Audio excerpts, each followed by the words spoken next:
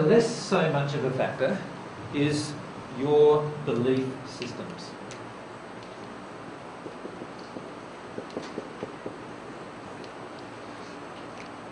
But they are still very important.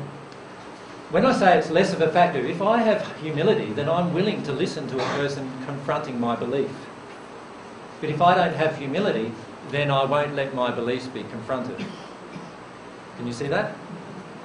Now, many mediums have belief systems that come from sixth sphere or from natural love spirits. That's just a byproduct of the fact that there are far more spirits on the natural love path than there are on the divine love path.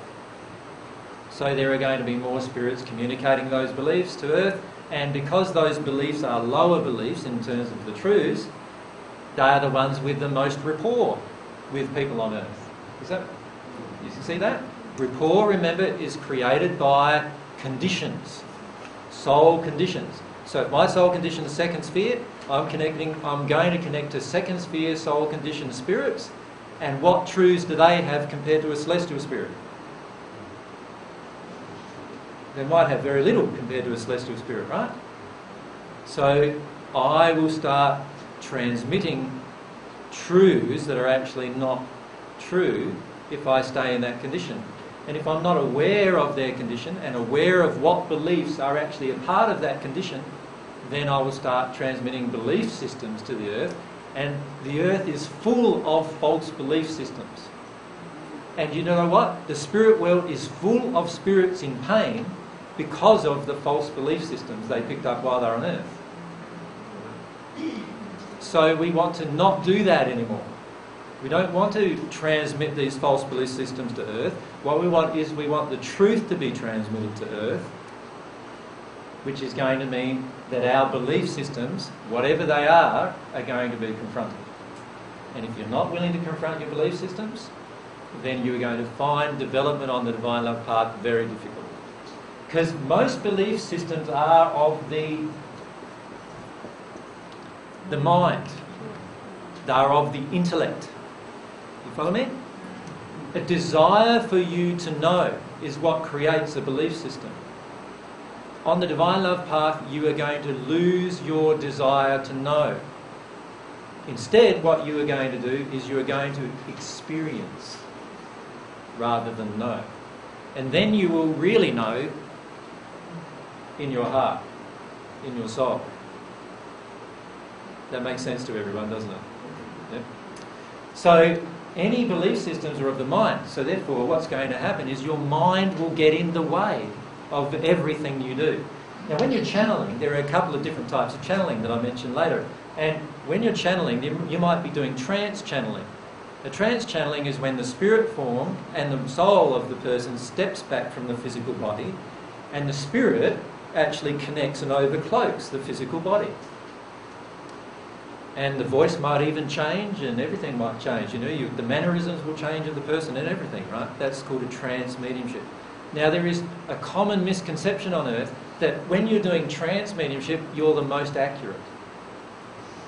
But what have I said? All transmission is dependent upon soul condition. So why would your accuracy be different?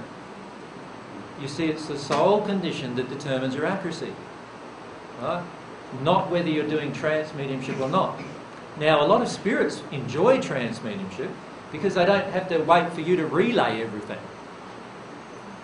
In other words, let's say I'm a spirit, Brian's the medium, Ray is the person he's talking to. I say to Brian, "Hello Brian, it's lovely to see you." And then I've got to wait for Brian to say to Ray, he says, "Hello Ray, it's lovely to see you," or whatever, right? And then and now Ray, please look at your emotion about such and such. And Brian then has to say, well, he's saying, please look at your emotion, Ray, about such and such. Now I'm waiting all this time, right? Now, it'll be far better if I could just overcloak Brian and just say all of these things straight to Ray. Does that make sense?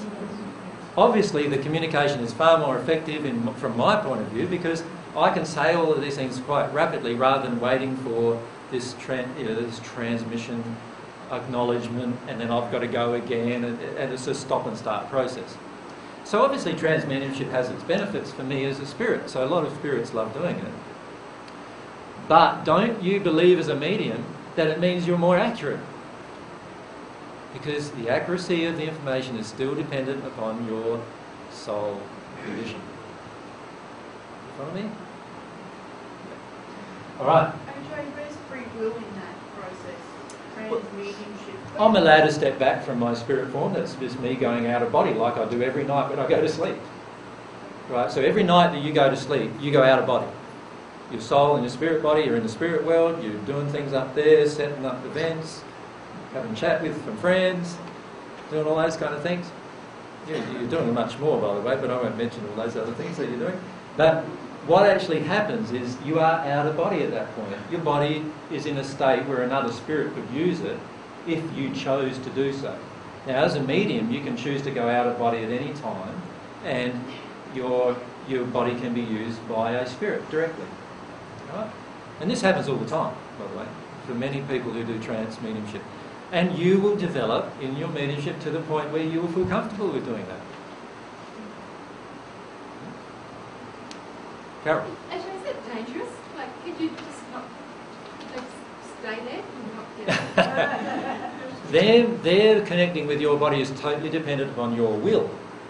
So ones like, say, Baba and some like that on Earth, it has become dangerous for them because, say, Baba's free will is that I'm going to be permanently connected to this six-sphere spirit, and so the majority of the time he isn't himself anymore, he's the six-sphere spirit using his body. Does that make sense? And that can be quite a dangerous thing to do, not from a physical point of view, but more from a developmental point of view. Because what we start doing is we start assuming, because I can do all of these wonderful things and I can levitate and I can do this and I can do that, that it's me that's doing it. And remember what I said about humility, it ain't you doing it, it's the spirit doing it, right? And if we start thinking it's me, we stop developing ourselves. And if you stop developing yourself, what happens then? You get stuck, and say Baba is one of those people who are stuck in a certain condition on Earth, the first sphere condition on Earth, but who is a very, very good connection with the spirit who keeps him in a six-sphere state for the majority of the time. So that's definitely possible for you too, but I don't recommend it.